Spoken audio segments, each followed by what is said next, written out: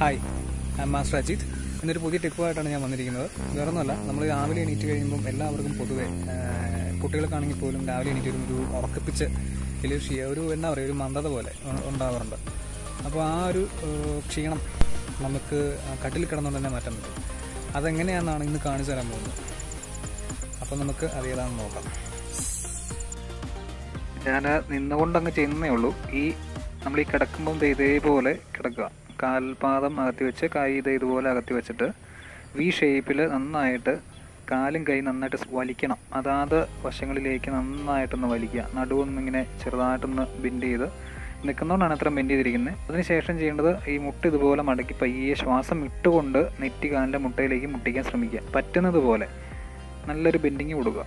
മുമ്പിലേക്ക് ബെൻഡ് ചെയ്യുമ്പോൾ ശ്വാസം വിടണം. കണ്ടത് ഒരു 4 കാര്യങ്ങൾ മാത്രമേ ഉള്ളൂ.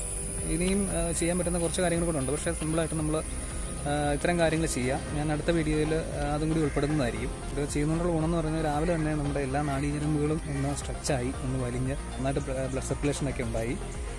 അതൊക്കെ ഒന്ന് ക്ലിയർ ആകുമ്പോഴത്തേനും ആ ഒരു ഉറപ്പിച്ചും ക്ഷീണമൊക്കെ മാറും. കുട്ടികൾ ശരിക്കും പരിശീലിക്കേണ്ട ഒരു കാര്യമാണ് ഈ സ്ട്രെച്ചിങ്സ്. കട്ടിൽ കിടന്നുകൊണ്ട് തന്നെ രാവിലെ പരിശീലിച്ച് അത് ചെയ്തതിന് ശേഷം എണീക്കുകയാണെങ്കിൽ യാതൊരു വിധത്തിലുള്ള ഉറപ്പിച്ചോ ക്ഷീണമോ ഉണ്ടാവില്ല. പഠന കാര്യങ്ങളിൽ നന്നായിട്ട് ശ്രദ്ധിക്കാനൊക്കെ സാധിക്കും. അപ്പം ഞങ്ങൾക്ക് വീഡിയോ ഈ ടിപ്പ് നിങ്ങൾക്ക് ഇഷ്ടമായെങ്കിൽ നമ്മുടെ ചാനൽ ആദ്യമായിട്ട് കാണുന്ന ആളാണെങ്കിൽ ചാനൽ സബ്സ്ക്രൈബ് ചെയ്യുക. വീഡിയോ ഇഷ്ടമെങ്കിൽ ലൈക്ക് ചെയ്യുക. സംശയങ്ങൾ എന്തെങ്കിലും കൊണ്ട് കമൻറ്റ് ചെയ്യുക.